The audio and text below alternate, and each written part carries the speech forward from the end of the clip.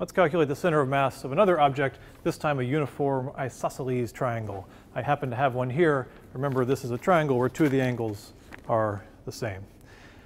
So since it's more of a 3D object, we need to now define a volume density, a normal mass per unit volume. So we'll say it has density rho, and we'll say it has thickness, and we'll call that S. So if I was going to draw it here, it'll look kind of like this, the isosceles triangle, and it has a little bit of depth to it. So we can draw the back part on it like that. Like that. There we go. It's a piece of cheese, basically. Okay, now we want to find the center of mass, right? Oh, and then one more dimension is I want to give it a length. So the length is along this axis. So the way we're going to do it is, of course, we have to define a coordinate system. So I'm going to put the origin up here at the apex. We're going to go this way along the x-axis. So I'm going to call the length from the sort of this tip to the center of that base there. So that's L. So it's not along the sides L, it's the, whatever that's called, that's the L. Right? And now, what's the center of mass in terms of the x-axis? All right. So let's see, we go back to our definition of the center of mass. XCM is 1 over the total mass times the integral of each position x dm. We just got to fill all that out. So let's see, one thing we need is the total mass in terms of the parameters we've been given. Well, I don't know, I'm not real great at geometry. I was more of an algebra guy. I had Mr. Reed for geometry, he was good. But I do know, let's see, I'm going to go with the angle, the half angle there. I'm going to call that theta. And I know that this is then L, and I know that this must be L times the tangent of theta, right? Because tangent of theta is this over this, so bring that over, yeah. So this is L tangent theta. Okay, and if I want the area of this little triangle, it's 1/2 base times height.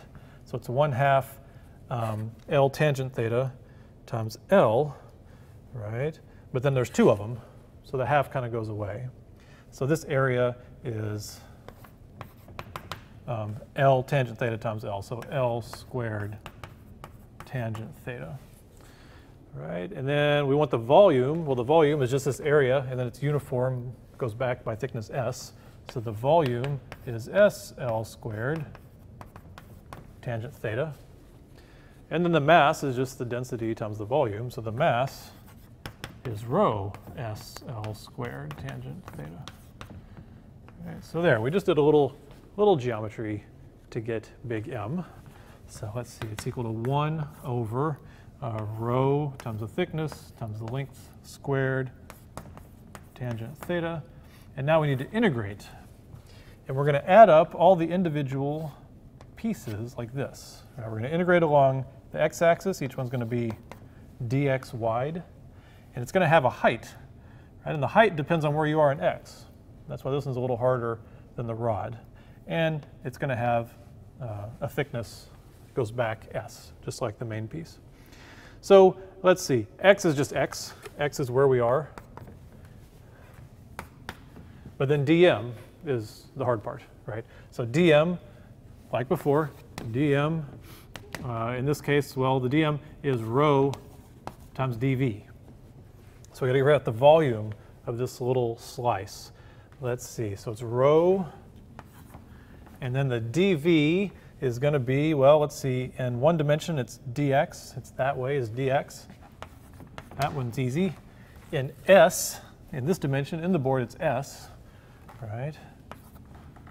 And then the hard one is the height, because the height is going to change as we go from x equals 0 to x equals L, but it's not too bad. It's a triangle. We actually talked about it. Here, this was L tangent theta. If you only made it to some region x, it's x tangent theta. Right? So that height is x tangent theta, but there's two of them. So it's 2x tangent theta. 2x tangent theta. Okay, so if that blew your mind, all this was our x.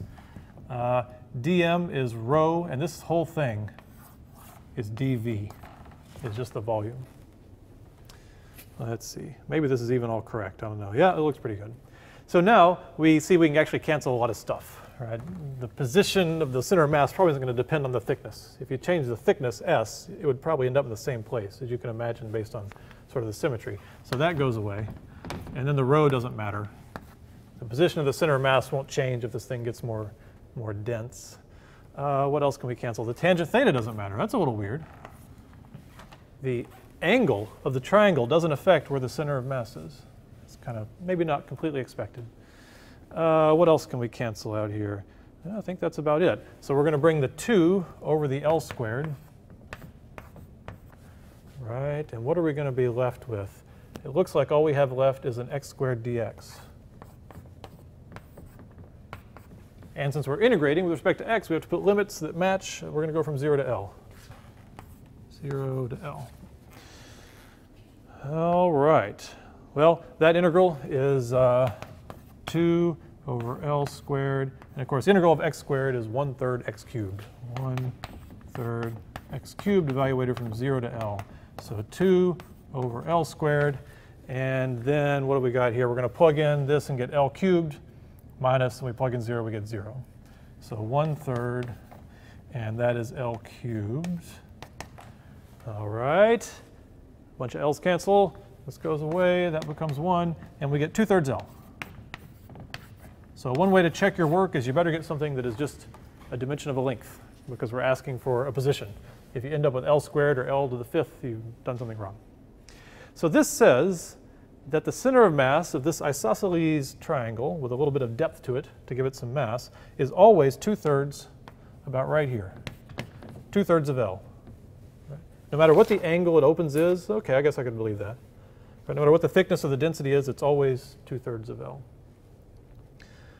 We didn't really think about this way, right? So we could also do this whole calculation and say, as we go up and do slices up and go down, do slices down, where's the center of mass? But we know it's going to be on this axis because you can kind of use symmetry. As you move this way, it looks exactly the same on the top and the bottom on either side of this axis. And if it's distributed the same, then all the little x's times dm's are going to be the same. So we're not going to do that direction. We're going to tell you, just trust us. It's along this center axis. But along this way, it wasn't so obvious by symmetry where it was. Along this way, it's at 2/3 L. So the center mass is right there. So I can take my isosceles triangle, and I should find that the center mass is around 2/3 L, and that should be about where it balances, kind of like the rod. We can find the center mass by saying, where does it balance? Where can you balance it? It's a little hard to balance because I got to get right on the x-axis here. There we go, about right there. And yeah, that's about 2/3 L. I'm going to go ahead and mark it, because now we're going to get wild here. And I've got my isosceles triangle with its center of mass. I've got my rod with its center of mass. And then we have to do it. Every physics book talks about the wrench. Where is the center mass of the wrench? It's a difficult integral to do because the shape is so weird. But we can do this trick and say, where is it? It's about right over the A where it says alloy. About right there. So I'm going to mark this one as well. And then to prove that they obey Newton's laws as a single particle, we're going to start throwing these. Hopefully nobody will come in while we're throwing the wrench. All right, first the rod that you know and love. It's got its center of mass in green. I'll throw it and spin it, and it'll move like a single object. Let's see. Not bad. Here's the isosceles triangle, center of mass in green. It's a little light, tends to fly. Let me see if I can get it to behave here. Maybe not. And then finally, here's the wrench. Got its center of mass by balancing it. It's in green, and hopefully nobody will come in here, and we'll see if this one also moves like a single object. Let me get it going here. Pretty good from here. So all of them moved, their center mass moved as though I just threw a ball.